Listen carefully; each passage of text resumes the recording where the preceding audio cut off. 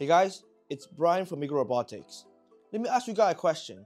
What do you focus on the most when you're trying to get a robot vacuum? Of course, it's going to be the cleaning efficiency, right? In the last video, we've showed you how good it is for the mopping power. After the experience, it shows that it's even better than the handheld floor cleaner. But today, we're going to show you how good it is for the vacuum power. In order to test how good is a vacuum power, we've built a testing environment with 4 meters x 4 meter width and 172 square feet. And there'll be some obstacle here, and with 2 types of floor texture, which is the carpet and the cement. And we'll leave 70 grams of oatmeal and 15 M&Ms on the floor. And there are 3 things we're going to examine. The first thing is to see how many oatmeal can be cleaned. The second thing is how many M&Ms can be cleaned. The third thing, of course, is the time that have been taken. In today's vacuum cleaning efficiency test, we have 3 different robot vacuums from 3 different brands. First off, this is a robot vacuum from brand. This one can only vacuum, right? And here is our old friend, our brand that can vacuum and mop the floor. Lastly, over here is our Sender, the world's first stair climbing robot vacuum. So guys, let's let the test begin. First up is a robot vacuum mop from our brand. We set to its daily cleaning mode. This mode balances thoroughness and speed quite well. The robot's obstacle avoidance and cleaning routes are clear, and it completes its task efficiently.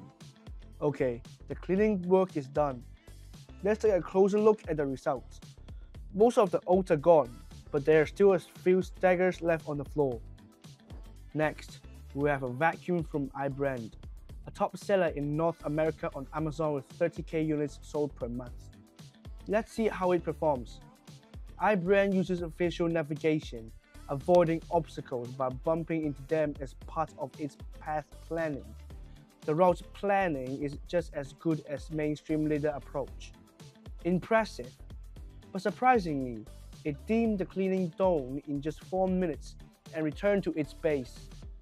Upon closer inspection, too many oats and M&Ms were left behind. Finally, we have a Sender. As seen on camera, a Sender does a great job on the cement floor and occasionally misses spots on the carpet.